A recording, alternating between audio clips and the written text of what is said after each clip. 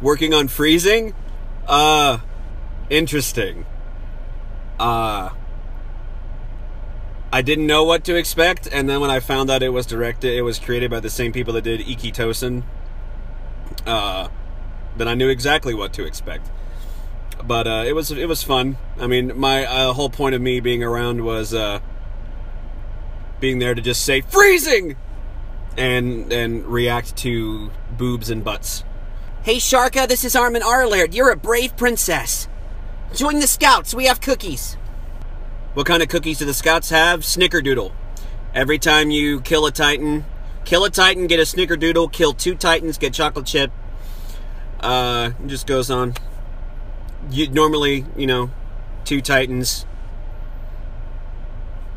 2 titans, you're probably dead anyway, so we know we're not going to run out of chocolate chips. I've said too much. Of course I'm excited for Season 3 of Attack on Titan. I know all the stuff that happens to Armin. I can't wait. I cannot wait to voice it. It'll be great. It'll be amazing. I don't know if you can see over the top there, but it says Funimation right there. I wonder if I can zoom in. I can. Yeah. Look at that.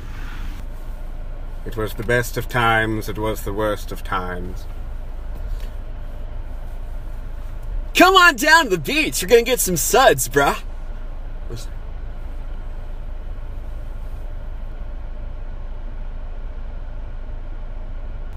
That's right, man. We're going in. Hard. Well, I go down at odd 5. Long time ago, we used to sit outside on the front bench drinking lemonade, watch people play baseball, maybe throw around the pigskin or 2. Oh, can I talk? It's Kuranosuke. Absolutely, darling. There you go, Sharka. Thank you, darling. It's amazing. I'm more of a cat person.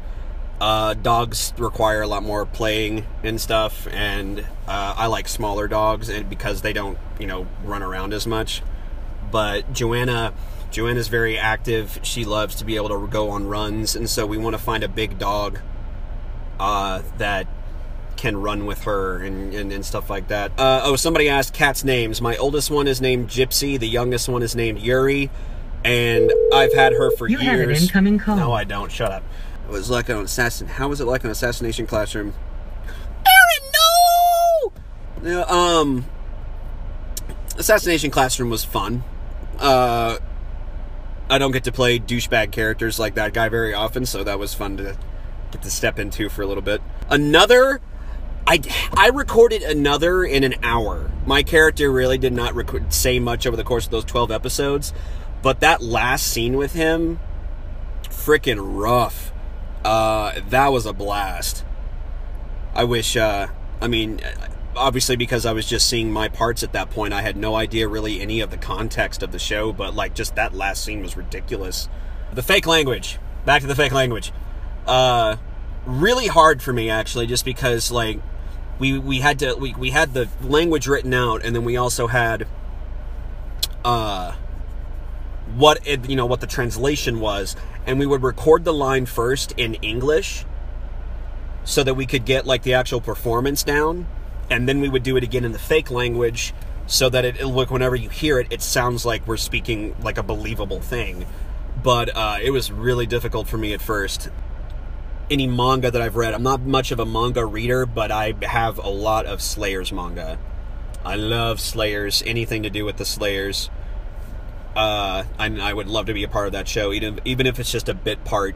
Some dude that jumps out of nowhere and gets hit with a dragon slave spell and then is gone forever. Favorite opening from one of your shows? Favorite opening? That's hard. Princess Jellyfish had a pretty amazing opening. That's hard to beat, actually. I love the opening to Princess Jellyfish. So I'd probably say that.